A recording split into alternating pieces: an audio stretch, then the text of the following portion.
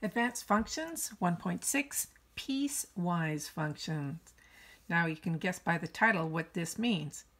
Functions with pieces, right?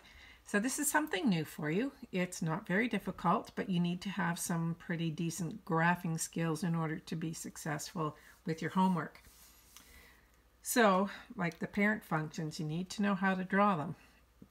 Piecewise function defined by using two or more intervals. As a result, the graph is made up of two or more pieces of similar or different functions.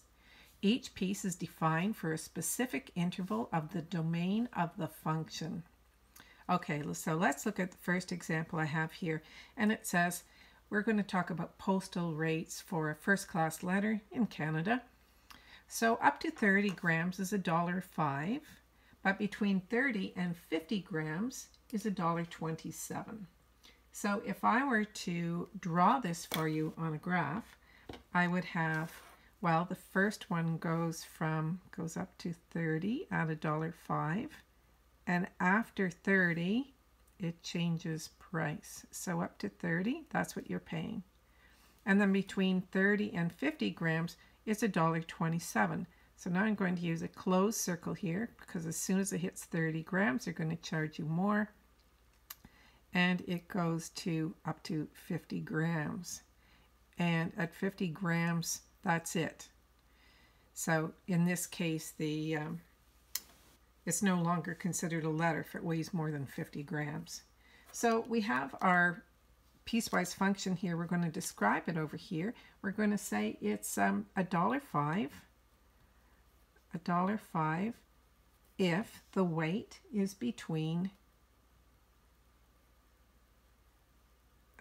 0 and, so we'll put grams up to 30, and it's $1.27 if you're between 30 grams and 50 grams. And we'll say it's going to include 50 grams, and that's going to be it. So this is where you're going to see the description of your graph, and this is what it would look like if you put it on a coordinate plane. So let's take a look at one that would be kind of more up your alley in terms of what you're going to see in your homework. So this is a piecewise function. So it's kind of schizophrenic, right? It's got three different parts here. So it's x squared plus 1 if x is less than 0. It's 0 if x is equal to 0. And it's x squared minus 1 if x is greater than 0. So we have three things to consider here. The first being x squared plus 1 for x less than 0. Now because it says less than 0, that means that here I'm going to have an open circle. So x squared plus 1, you know what it looks like. It would be, if I was just to sketch it on here, would go like this, right? That would be x squared plus 1 if there was no domain restriction. But because there's a domain restriction, it means it's only going to start here, and it's going to go like this. Open circle when x is 0, because it doesn't include it. Now it says if the function is equal to 0 if x is equal to 0. So that means that we have a little dot here, right? It's just 1 point. It's equal to 0 if x is equal to 0. And finally, it's x squared minus 1 if x is greater than 0. So again, this is open circle here, and it's going like this. So there's your piecewise function. Now the question would be, in this case, is this function continuous? And remember, we talked about continuous functions a couple of lessons ago. So remember, a continuous function means you can draw it without lifting your pencil or pen. And in this case, that wouldn't be true. So the function is discontinuous. So it's discontinuous at a certain place, because it's certainly continuous until we get here. And then we have this mess here, and then it's continuous again. So it's discontinuous at x equals 0. And that's all you would have to say. Usually you're asked, is this discontinuous or a continuous function? Okay, let's go on to one a little more challenging. So g at x is equal to x squared if x is less than or equal to 1, and it's 2 minus x if x is greater than 1. So right away, you need to know what kind of functions these are.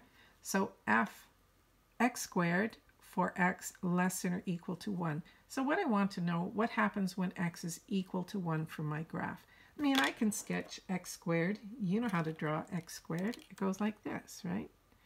So it's going to go like this, and it's going to go like this. That's x squared. But we have a restriction on the domain, and that says that x has to be less than or equal to 1. So what happens when x equals 1? When x is equal to 1, g at x, or g at 1 here, would be 1 squared, which is 1. So 1, 1 is a point on the graph. And that happens to be equal to, so I'm going to make it a solid circle. So this is the point 1, 1. And the rest of the graph is going like this. Okay, so there's x squared for x less than or equal to 1.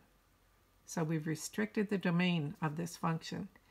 So now the second part of it says it's 2 minus x if x is greater than 1. So greater than 1, I want to know what would be the value if it was equal to 1 for this. So when this would be 1, it would be equal to 1, right? 2 minus 1 is 1. But it doesn't include that on this part of the graph because it's only greater than. So that means open circle on here. So an open circle with a filled in circle just means a solid circle, right? Now how do I graph 2 minus x? So 2 minus x is the same thing as minus x plus 2, which you know is a line with a y-intercept of 2 and a slope of -1. So if I continue this up, it would go through 2, but that's not going to be in this graph because it's only for x greater than 1. So it's going to go down like this. So if x was 0 here, we would be at 2, right? 2 minus 0, 2. Okay, so there's my graph. Is this continuous? Well, it went down like this, then it came up, and then this solid circle got covered by, it's like me taking my fist and putting my hand over it. So now it's still continuous. So this is continuous for all values of x. For all values of x. So this part here, the 1, 1 that we had to check, got sealed in, okay? So we could have drawn this by just going, okay? Now, this one is the grandmother of all questions for today. Determine where the following function is discontinuous. Now look at all the parts to this one. That's enough to give you a headache, isn't it? Don't freak. Just start one little piece at a time. So let's look at the first part. Forget all this stuff down here. You know how to graph the function f of x equals 0 if x is less than or equal to -1. Okay, so we need a -1 on here. Let's put that on first. So here's -1. Less than or equal to. So what is the graph at -1? It's 0. 0 for all of it. That's kind of tricky, right? So that means it's going to look like this. And everything less than -1 is all 0. So now it's nice and continuous to here. Now I want to know what happens at -1. So let's go to the second part of the graph. It says x plus 1 if we're between -1 and 0. So what's f at -1? So when I put in -1 here, we had 0 for this part, right? So -1 this time is going to be -1 plus 1 is 0. So that's right here. And when I get to 0, 0 plus 1 is 1. So that means the graph is going to be at 1 here. And it's less than or equal to, so I'm going to put a solid circle there. So this is going to be like an open circle over the green and up here, and then it's a solid circle. So now I have 2 parts of the graph done. 2 parts. So far it's continuous all the way from -infinity and up to x equals 0. Now I want to know what happens for between 0 and 1. So if x was equal to 0, this would be 0. But it's greater than, so that means at x equals 0, I need to have an open circle because it doesn't include this point because it's only greater than 0. And it goes to 1, but it doesn't include 1 as well. So we need another 1 here. And we're going up to, when I put in 1, the value, the height of the function, if x was 1, would be 1. So at 1, I'm going to put an open circle. And this is going to be a parabola. So it's going up like that. Okay, so far so good. Now we look to the next part. It says it's equal to 1 if x is equal to 1. So we need to call in another color here. So it's equal to 1 if x is equal to 1. So that's closing in this circle, isn't it? That's my dot for this value. Okay, so far we can see we have a discontinuous point here. And now we have to figure what happens to this function, 1 over 2 minus x. So if you recall, 1 over 2 minus x, that would be the same thing as me writing 1 over negative x plus 2, which would be the same as me writing 1 over negative x minus 2. And this would probably be easier for you to graph because you know that the original function 1 over x goes like this, right?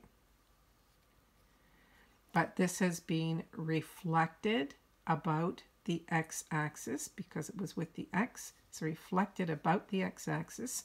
So that means my graph is going to now be over here. That would be the reflection. And then, this thing's not very good. And then it's going to be shifted to the right 2 places, right? To the right. So 1, 2. It's going to be over here. And it's going to go like this. So that would be the graph of this, right? That's this function. F of x equals 1 over 2 minus x. So I want to put that into this function here now. I want to join it.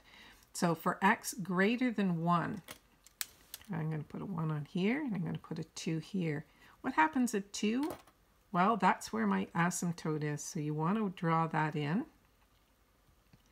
And my function is going this way, but I want to know what is the value when x is 1, because I need to know, is it going to be at the same point as this one or different? So if I put in x equals to 1, so I know you're going to say, but it says greater than 1, but it starts right after 1, like really, really, really close to it. So if I put in a 1 here, 1 over 2 minus 1 is 1. So that means we've got 3 things happening at this point here, right?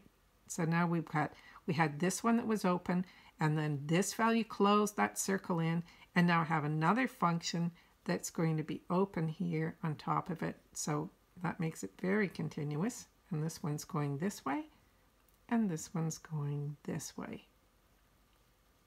And there's all my little pieces.